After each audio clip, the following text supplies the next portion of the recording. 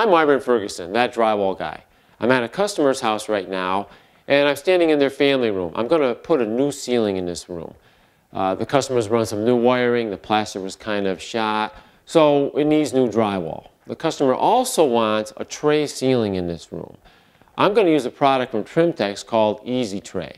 It only lowers the ceiling about 2 inches, but it gives you a really nice looking tray ceiling. You're going to see how simple and easy this is to use. Start out by furring down around the perimeter of the room using 1.5 inch thick material.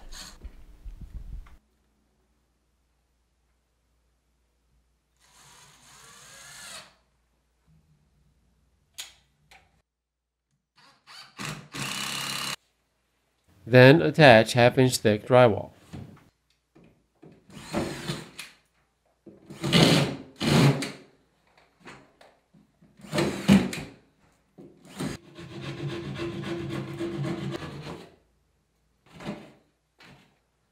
Use a cut-off piece of the Easy Tray to mark the location of the edge around the ceiling. Snap a line along each section of the ceiling.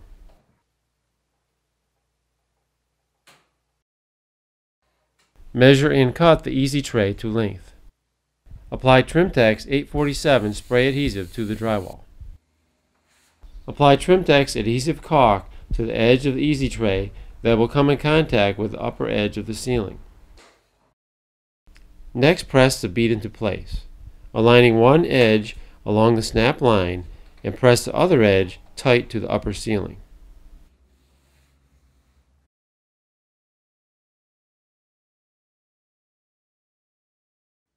Finish the attachment with 1/2 inch long staples. This ceiling has angled corners.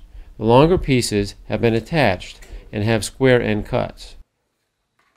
These short pieces will have angled cuts. Use a Trim-Tex miter marker to mark the correct angle.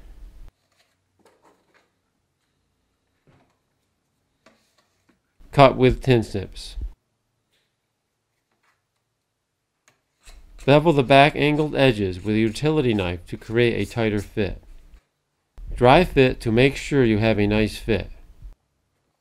Use spray adhesive and adhesive caulk and attach the final piece of the Easy Tray.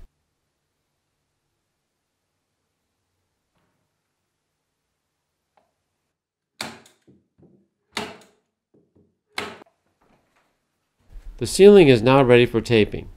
Conceal the edge of the bead along the stapled flange. No joint compound or tape is applied to the angled surface of the Easy Tray. It is a paintable surface. After sanding and some simple caulking, the ceiling is ready for painting.